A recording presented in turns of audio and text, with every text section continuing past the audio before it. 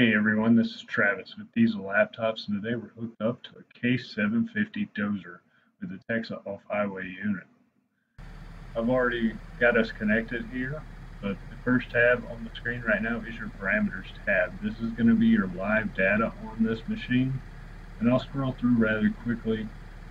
Of course, we can get down here to the bottom, and this will kind of give you some of your statuses here too. Another neat feature is this dashboard icon. What this is going to do is give you those same parameters, but it just kind of puts it in a picture format. It's kind of a flow chart for you guys, a little easier to read. And we'll hit back here and go into the next tab, which will be our faults. We've got one inactive fault, but we can double click it. This will give us our fault code information. And then another neat feature is the *123.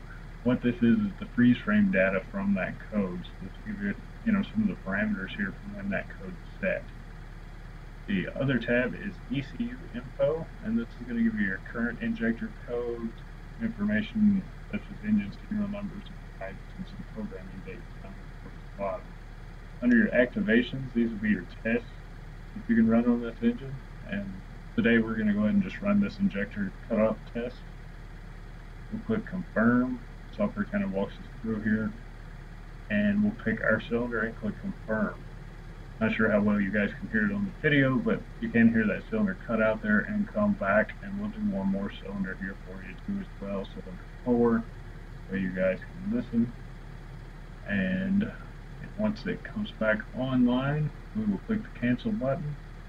Confirm again, it will ask us to cut the key off. Of course, we're not going to put the key off, we're just going to confirm on through this. And we'll go into the settings tab next. And this is where you get into some of your replacement commands. And then down here at the bottom, your functions for your regen, which we'll go ahead and force a regen here so you guys can see how that looks too. We'll click it and click the start button below.